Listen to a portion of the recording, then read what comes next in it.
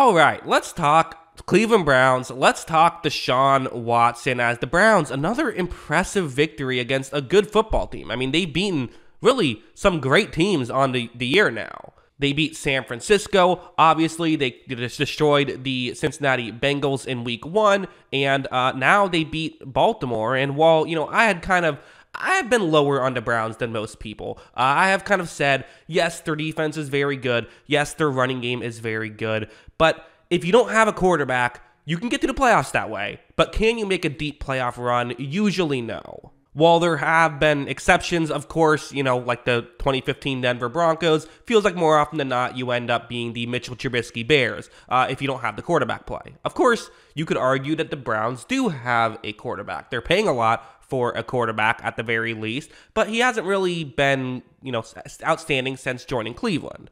So that's why I was a little bit lower on him. However, when I missed the game live on Sunday, but when I was looking on Twitter, a lot of people were saying, look at Watson. Watson is back. And if Watson is back, this team is back. And is he actually back? Well, let's talk about it. If you look at Pro Football Focus grades, the answer is just no. The answer is no, he's not back. That's not to say that he for sure isn't back, but the grades wasn't great for the game. 59.9 grade, which is not a great grade. It's just not. Just for context, Zach Wilson on the year has a higher grade than this one. So not spectacular, but I think a lot of people viewed it not necessarily as Watson was great from minute 1 to minute 60, but more so he started slow, but then had a great fourth quarter. That's kind of how most people viewed it.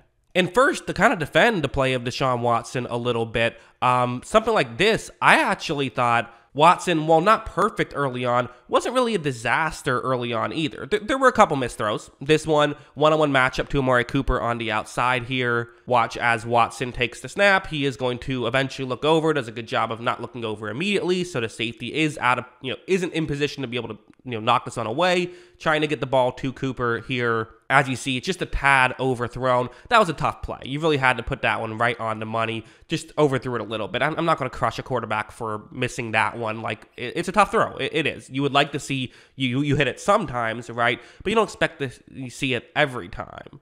Like, also, this one's another one where it's, zone coverage, and you're going to see Watson kind of throw it behind his intended target there. I wonder if that's a communication thing, though. The throw itself looks terrible, but I actually wonder if the receiver was supposed to stop. So another one I'm not going to crush Watson for. And even some of the, so he started off 0-5 with an interception. The interception, though, was, again, kind of a weird play. It got, batted up and then intercepted for a touchdown. Bit of a fluky play there. Some of what was going wrong was things like this, where watch how Watson takes the snap. He is going to, at this point, look down the field. I've paused it here. The play hasn't fully developed the way he wants. It needs another half second or so. However, now pressure comes. He's able to actually manage to stay on his feet and throws the football away. Like, to me, that's actually a positive play, even though it resulted in his 5th straight non-completion of the day. Technically not 5th straight incompletion, because one was completed to the wrong team, but you know what I mean. So, those weren't great. Again, I'm not trying to sit here and say that, there was nothing he could do. At the end of the day, you can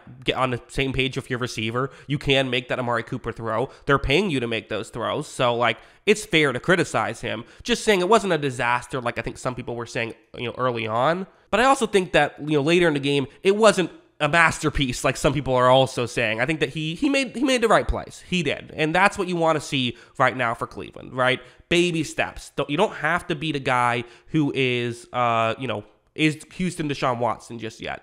Can you at least be a solid quarterback who can run the offense? And he was. In the second half, he certainly was. After that kind of 1-for-9 start, he was. This is one thing that Watson's done very well still in Cleveland. In Cleveland, he's been good at this throughout. Even last year when he really struggled, he was good at this aspect where it's man coverage that Baltimore is in on a 3rd down and 6. And watch how Watson takes a snap. He's going to look down the field. He's going to move up in the pocket. And at this point, there's a defender trying to see if he can tackle Watson. He kind of read the play and steps forward. But watch how Watson is able to move around Patrick Queen, gets the first down. Queen was kind of the only guy who could make a play on that one due to the man coverage situation. And because of this, Watson was able to make some plays, but also Baltimore then started saying, well, can we just play man coverage like we like to do, or do we have to play some zone? The issue is, like something like this, when they went to zone, when you're a team that prefers to play man and then you have to play zone, it just makes things a lot more difficult. Like, if you're a zone team who then drops back into man, you can kind of make that work because it's simple, right? You just cover your guy. You can kind of do that. But when you're a man team that now has to play zone, you're not as used to knowing exactly what to do in these situations. This play, you just have a receiver trying to get right over the middle of the field, get some yards. It's Amari Cooper. And watch how Watson takes the snap. He's going to first look towards his right, but then sees Amari Cooper is wide open right here. And watch him be able to make this throw. Again, it's not the highest degree of difficulty play. Again, like I said, we're not seeing Houston Deshaun Watson, but at the end of the day, if you get a guy wide open and you hit the guy wide open, if you're a Browns fan, you don't care how good the quarterback is playing when he hits the wide open guy and you get a big completion. You just care that you got a big completion. And there were some moments of really good stuff from Watson. Again, kind of, maybe using the mobility and the throwing together, like what's going to happen on this play. Watch how Watson takes the snap. He is going to immediately see pressure by Jadeveon Clowney on this play. So Watson has to see what he can do to figure something out. But again, he does, move around in the pocket, steps up, eventually throws before getting past the first down marker. The line of scrimmage. They pick up the touchdown. Keep trying to say first down for some reason. Picks up the touchdown. That was the one that got them back in it. They then, admittedly got kind of a fluky pick six, which allowed them to, really get back in it there for Cleveland. They got the final drive going.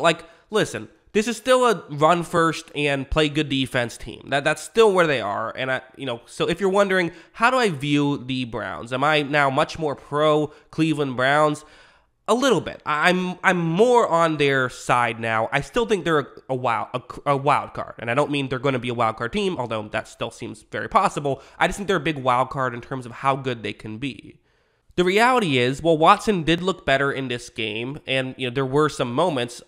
Going 20 for 34, 213 yards, 1 touchdown, 1 interception, and having a PFF grade below 60 is just not going to get it done if you want to make a deep playoff run. Yes, you can win some impressive games, but you're probably not going to be able to do this to two good teams 4 games in a row. It seems unlikely. You're going to need a quarterback to win a game or two in there. But Watson isn't 100% healthy. Watson could get better. Watson has the ability to improve. And if he does improve and goes back to Houston Deshaun Watson, this is absolutely not just a threat to go on a deep playoff run. They're a threat to win the Super Bowl. They have that much talent. But at the end of the day, if Deshaun Watson is a below average quarterback, I don't see them even going on a deep playoff run. That's still how I view Cleveland. This game hasn't really massively changed my opinion of Cleveland, but maybe has made me feel like, okay, there's maybe more potential of them reaching their ceiling is how I view them. But yeah, those are my thoughts. What are yours? Let me know in the comments below. Always love hearing from you. And of course, as always, thanks for watching.